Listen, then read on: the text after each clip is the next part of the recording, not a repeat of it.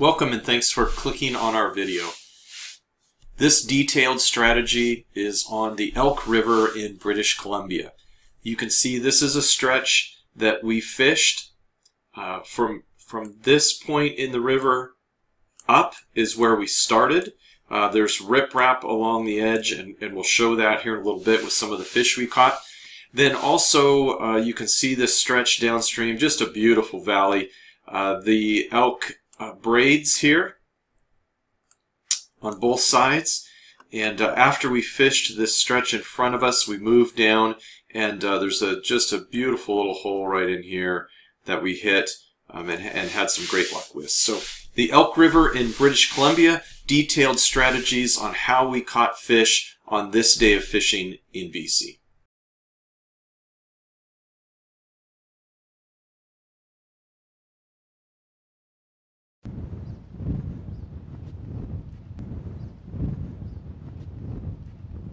It was mid-morning and Steve was negotiating some rugged riprap. Right, this is the first part of the river that we started fishing, and not really, I would say, a likely looking spot from what I'm used to fishing cutthroats. Big river, right? Elk River's really big, and right here it's big and burly. Riprap along the edge just was not easy to walk along, but you know, we just came in, we started fishing to see what would happen. You can see right in about there, this line in the river, heavy water over here, fast. And, you know, just really didn't expect to get anything in there, and I'm not sure that we actually did. Here, though, there's a little bit of a back eddy. This comes back around in here. If it's not a back eddy, it's at least fairly stagnant. But I do believe there's a little bit of back current coming along here. So, you know, I just started fishing this with a hopper pattern. This is an August day, fairly cloudy, smoky, warm August day, and breezy. You can see the ripple on the water here from the wind. So we're thinking hopper, even though it's fairly early in the day, probably 10, 11 a.m., something like that, maybe even earlier. And but put a hopper out there. So I tried some just in the flat water, and I tried some along this seam, right along the edge, which is kind of where I expected and hoped to find some fish. Nothing would take on just the regular presentation, the dead drift down that seam. I was surprised when I was just kind of dragging the fly as I moved a little bit, and a fish hit. So the first couple of fish we caught with the hopper pattern, just dragging the hopper out in this area on the edge of the current, the seam from fast water to slow water. Oh, there's a flash. Yo! How did that happen? It was just kind of dragging in the seam out there, and it came up. It's a little guy.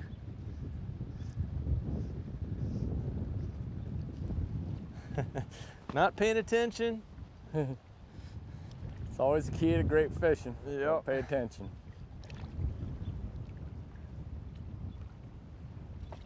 Another little cutthroat. It's another nice little cutty on the hopper.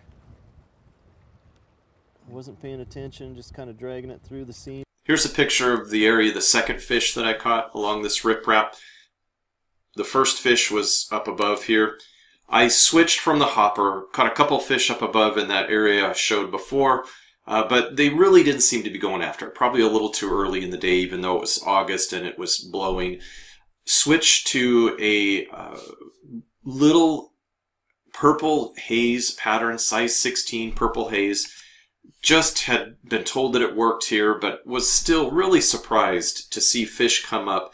The heavy current is still up there, but really this whole stretch along here is fairly deep. I would guess maybe 5 or 6 feet deep. It is, a decent current for cutthroats, I would say, but I still was not expecting fish to come up this far for a small dry fly. It kind of reminded me of the Yellowstone River salmon fly fishing, but those are a lot bigger bugs. These fish were coming up to some pretty small dry flies. And really we saw them start to rise out in this area and started casting to them, and sure enough, hooked up with a dry fly. So I would say this is not just, like, for me anyway, classic cutthroat water. I would recognize it right away and say, hey, there's fish in here. But we had heard the elk was good. We had given it a try. We were in this area. We saw a couple fish rise, threw out a likely fly that might get them to come up, and sure enough they did, and we caught a few fish in this area. So I think the key to this water is there's probably a lot of food in here, no doubt. There's good cover, good boulders, and the current, although fairly deep, is not overwhelmingly fast. I think it's at a decent pace for cutthroats to be in, and they were in this water. Oh, see that? I missed it, but you got him? Yeah. It's a good one? Yeah, it's a huge fish. Wow. I think. I'm gonna try and chase as soon as I can get on this thing. Wow. It almost looked like a brown trout. Oh boy, it's big. Yeah. Oh, it's a nice it's trout. huge, Steve. Yeah, it's a big fish. It's under that rock. Oh boy.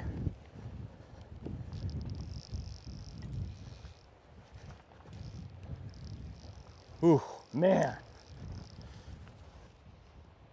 it's a monster trout.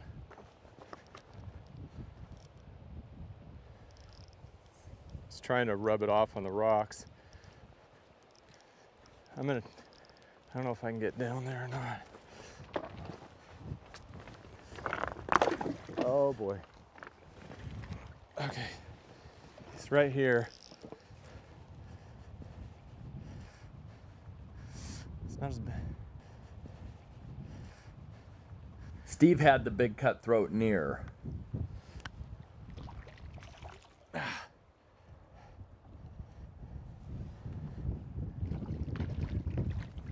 Got him. Woo! Nice. Wow. He's not as big as I thought. I just thought he was gonna be a 20-inch cut. He's a good Beautiful fish though. fat, oh yeah, fat, beautiful fish. Probably 15, but fat. Wow, gorgeous Yeah, fish. a couple pound cutthroat.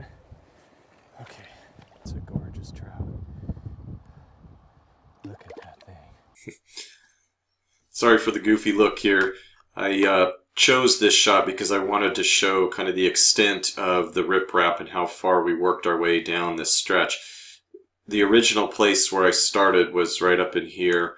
You can see that heavy current that I was pointing to earlier. And again, we worked our way all the way down this riprap, caught a few fish in a few different areas, you know, sometimes close, sometimes a little further out, especially as the water down here slowed a little bit. It's still kind of a steady moving walking speed current, again, which I think was okay, at least for these feeding cutthroats, but I do think the cutthroats are in here quite a bit. And then we'll see down below this, it starts to slow a little more, deepens a little more, and I think there's a few more fish down in this area as well. But just wanted to show this big section of riprap. We're getting down river far enough now. We're almost to the end of the riprap. Ladin is standing on the last rocks that show, and then I'm down below where it's mostly a mud bank. And the last fish in the last section we showed was up above this. And like I said, this area slowed, seemed like a little bit more. Still pretty deep. You can see the rock right here down a little bit, and it's even deeper out there. I would say the highest concentration of fish that we caught in this riprap area, and the most rises we saw, the most fish coming up, was out in this circled red area. There were several fish rising. I don't know the exact spots here, but out in here we would continue to cast to them. We'd see them rise. And oftentimes we could get a fly, you know, to them, and they would come up again. and take our fly after we saw them rise. But a lot of times we were just casting out here too to a fish that we hadn't seen rise, and it would come up and take our fly. So this was a really good area. I think the key to this area was that the flow slowed and deepened a little bit. It's sort of a tail out. You know, we're going into a faster riffle here and a braid, so sort of a tail out. But in this area right here, it slowed a little bit and deepened a little bit, and I think that was why it was a better holding spot for the cutthroats.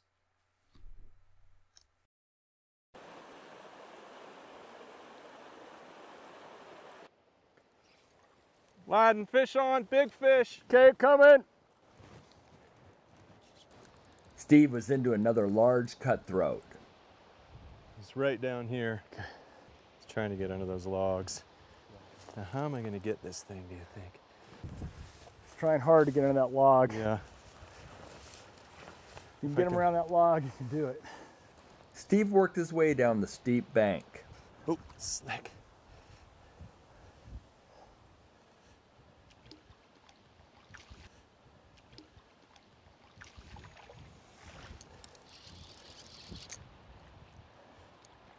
Boy, that is something of a trout.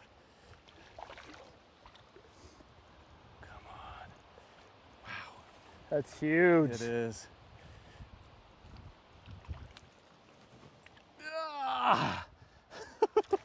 Wow. Awesome. Oh my gosh. Unbelievable. What a fish. Wow. That is a nice cutthroat trout. Wow. Holy smokes, it's been a while since I've caught a fish like that. Yeah, it's Cutthroat like that. Wow.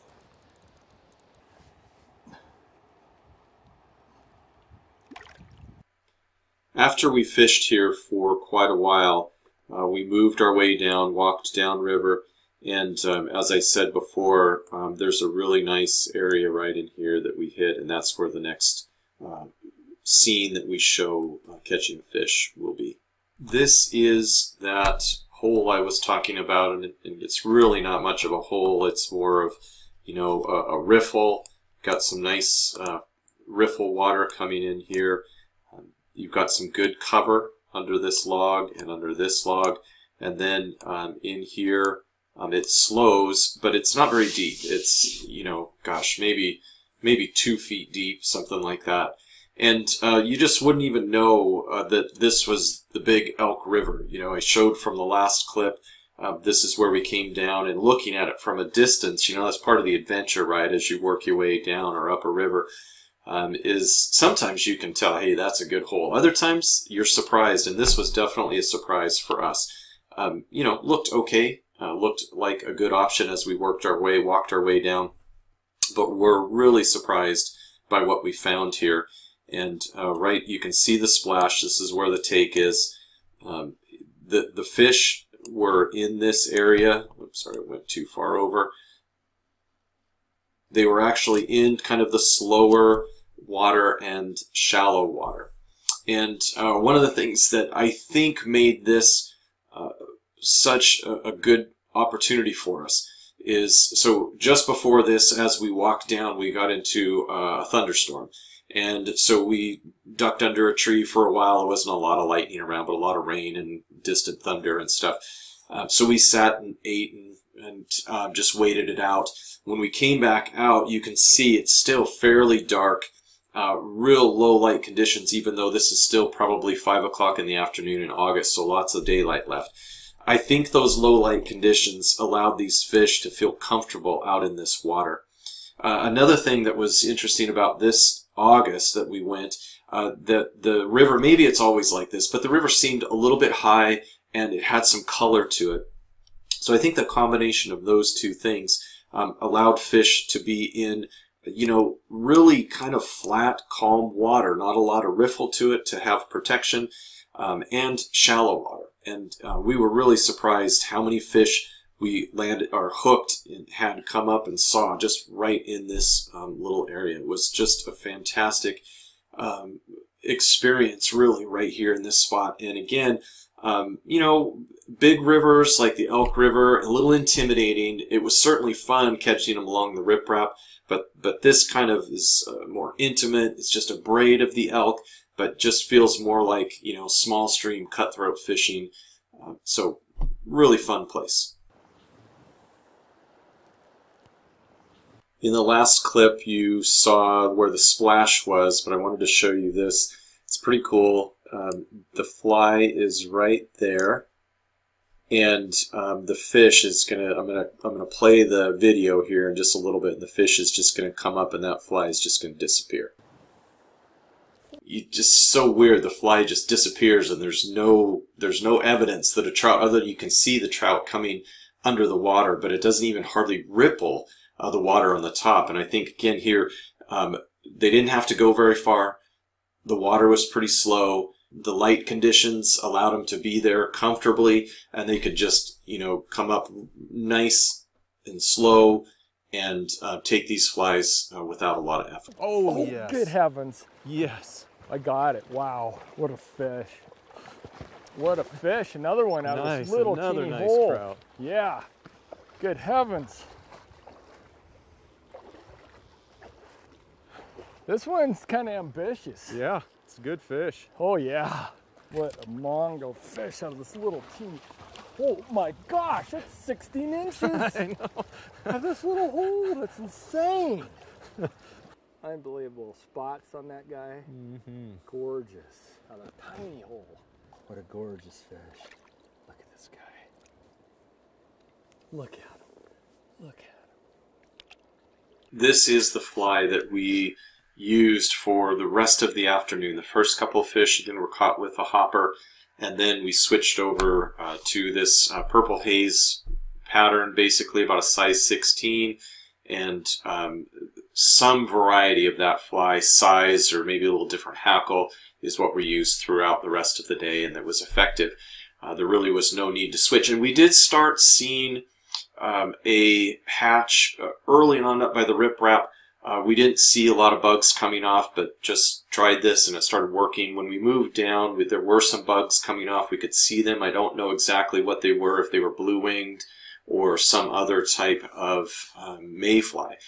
Regardless, we didn't have to figure it out. They kept coming up to this fly, and it was just effective throughout the rest of the afternoon. I don't know if this pattern works a lot up in BC, Elk River, what it may be, but this day and a few other days that we've had up in this region around Fernie, it has been a very effective fly. This is the same spot. I just wanted to show where another fish took the fly. You can see it's right here, and again, kind of in the, you know, flat water off of the edge of the main current, very shallow water. Again, maybe a foot and a half. See that? Are you kidding me? That is a big fish, too. This big cut was fighting strong in the small pool. That was so sweet. Oh my gosh, these fish are incredible here. He just slurped that baby.